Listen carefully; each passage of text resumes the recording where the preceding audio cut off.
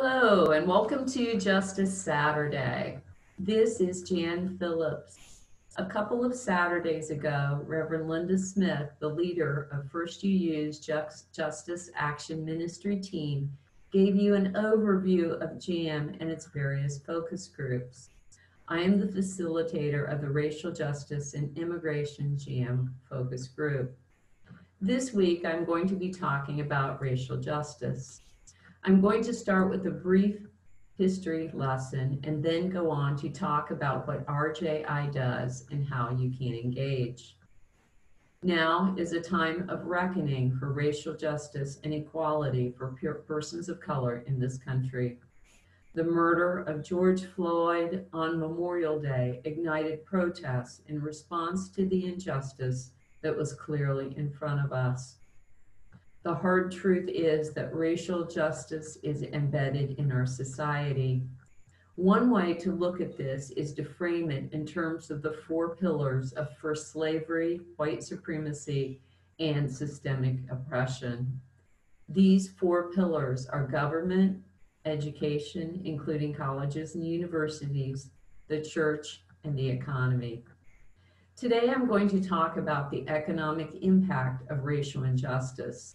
I have leaned heavily upon an article written by Nicole Hannah-Jones and published in the June 28th issue of the New York Times Magazine. Let's start with the definition of wealth.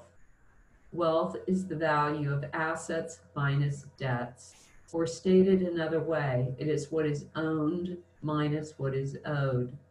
And we're not talking about income. What we're talking about is a concept called wealth. Today, the average Black family with children has 1 penny for every dollar of wealth that the average white family with children holds. That is 1 penny in comparison with $1. And this helps to explain why Black families were harder hit during the 2008 recession and why Black families are being hit harder than white families during the current COVID-19 pandemic and its resulting economic mess. Without a reserve, people are more vulnerable to economic downturns. This difference in wealth is the result of generations of oppression and inequality. And wealth often means land and home ownership. The wealth of white people in this country was originally built on the backs of enslaved people in the South. Their labor and lives were taken to enrich the planters, producing goods that were either exported or sent north to be turned into other goods that were then sold for an additional profit. And the enslaved people reaped no personal financial benefit from their labors. Let's review some governmental policies that have contributed since that time to economic injustice. At the end of the Civil War, under Reconstruction, for a few months period of time, some formerly enslaved people in Georgia and South Carolina were given a small tract of land, what we read about in our history books as 40 acres and a mule. After the assassination of President Abraham Lincoln, his successor, Andrew Johnson, reneged on this deal and returned the land to the planters, leaving people, again, homeless and without a means to support themselves. At the time of the Civil War, the value of enslaved people added up more than all of the nation's railroads and factories combined. But the formerly enslaved people received nothing from all that had been built from their labors. The Homestead Act of 1862, a federal policy, gave away 246 million acres of land in the West in 160-acre tracts. Very little of this land, less than 10%, was made available to Black families. And today, approximately 46 million American adults, about 20% of the adult population, are people descended from those original homesteaders. The Social Security Act of 1935 provided a safety net for millions of workers, providing for income and security in retirement. Specifically excluded from Social Security, however, were domestic and agricultural workers, most of whom were non-white.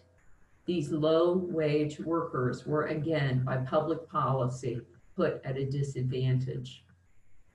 The Wagner Act of 1935, which granted unions rights in collective bargaining, is another example of public policy which favored white Americans. By allowing unions to exclude non-white people, it gave preference to higher earning jobs to white people. The Fair Housing Act, that is credited with creating today's middle class, was racist in its implementation. The end result of redlining was that more than 98% of the $120 billion in federally backed mortgage loans between 1934 and 1962 went to white people.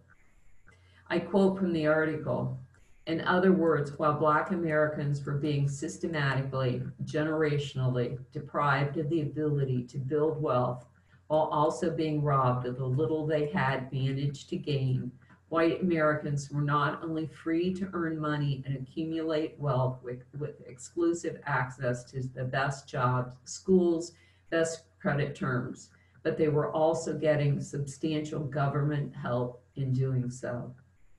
The author goes on to say that since governmental policy can be blamed for these significant levels of wealth disparity, governmental policy can also be used to repair it.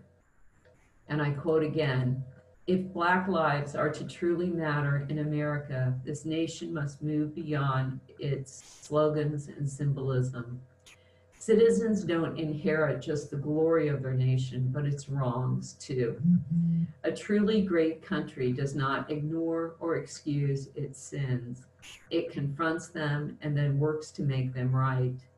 If we are to be redeemed, if we are to live up to this magnificent ideals upon which we were founded, we must do what is just. It is time for this country to pay its debt. It is time for reparations." One of the chants at Black Lives Matter rallies has been no justice, no peace. And as UUs, we know this, and the time for action is now. First UU's RJI focus group is engaged in important work around racial equality. This year, we have hosted 3 Standing on the Side of Love rallies in Clintonville and worked on an event that supported speakers and protesters.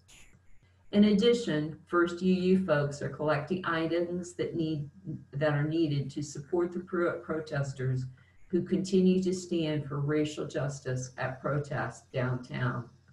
First UU is now a collection site for these items, and see the email with this video for a list of items that are needed. Here are some other ideas to help you engage in this important work. First, vote, and vote for candidates who will work for what you value. Make a plan now for voting in November. I will be voting by absentee ballot and dropping off my ballot at the Board of Elections. Secondly, learn, read, and engage. The email with this video provides some possible resources, and you can also take part in First UU's Monday night conversations about race, facilitated by Reverend Marion Stewart and Lisa Brandt.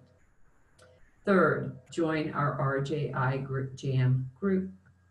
And fourth, you can contribute items to support the local Black Lives Matter protesters. Thank you for listening.